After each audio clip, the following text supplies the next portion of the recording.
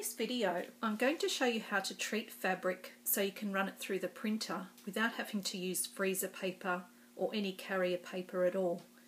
So what you'll need, I've just got ordinary cotton muslin.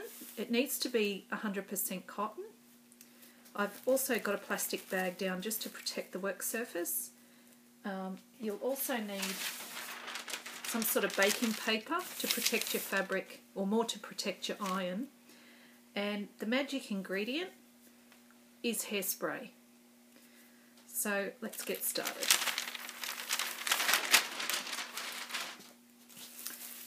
So I've just cut the fabric without too many threads. I've got a couple there, as long as the leading edge doesn't have any threads.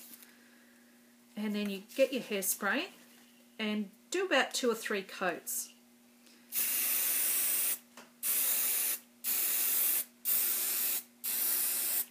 So that's 1.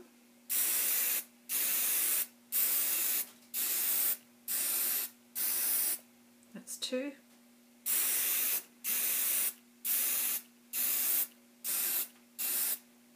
Three. Probably only needs 2, but I gave it 3 anyway. So I'll just remove the plastic and place it down on my ironing board. Then cover it with baking paper or parchment paper, and then with your iron, just iron it until it's dry.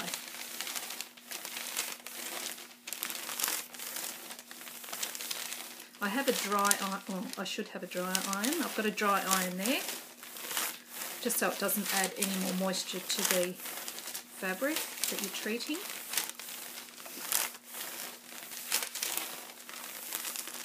I'll just lift this up and check it. I've still got a couple of wet spots, so I'll just keep pressing those.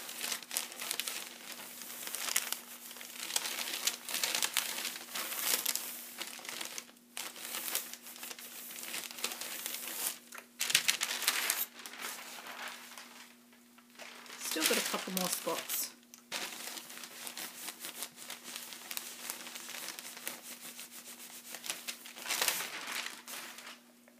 Now at this point you leave it till it completely cools.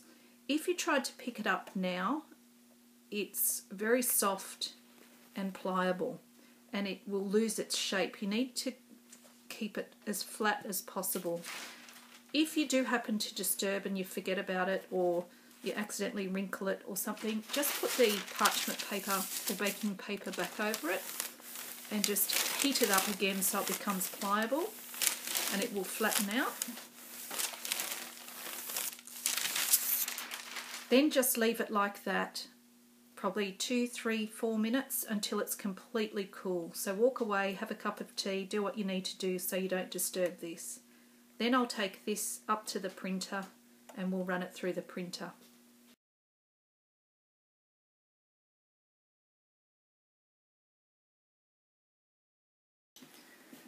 So as you can see, I have the fabric here. I've got my leading edge here that I'm going to put in the printer. And when I carried the fabric, I just carried it like that with an open hand, just so it stays as flat as possible. So I'll just pop that in the printer.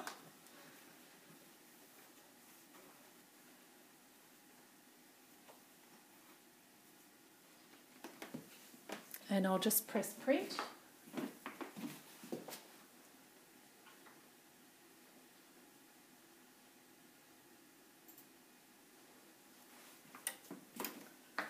So it's just going through the printer now.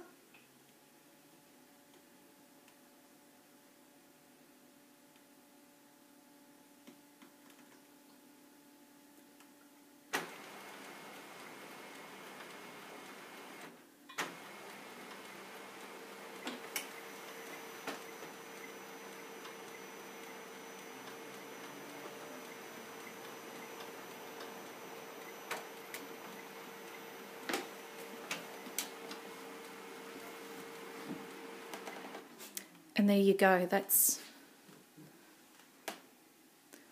how it's turned out. And as you can see, there's no ink spots or it hasn't wrinkled the fabric or anything like that.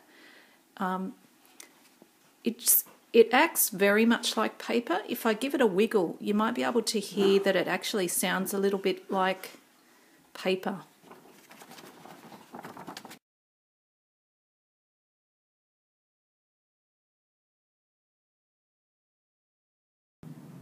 For those who want to make their fabric colour fast, if you have an inkjet printer, I have a recipe on craftster.org, craftster.org. I have a recipe there for homemade bubble jet set, so you can look that up and use that one. For those with a laser printer, I did an experiment and these are the results. So as you can see, this one kept its colour, whereas this one faded. All I did with this piece here was simply iron it for about 30 seconds. That's all I did, and then I ran both pieces through the washer and dryer. So that's how you make your laser prints colour fast, is just iron it. Use a piece of baking paper or parchment paper just to protect the iron and the fabric while you're heating it.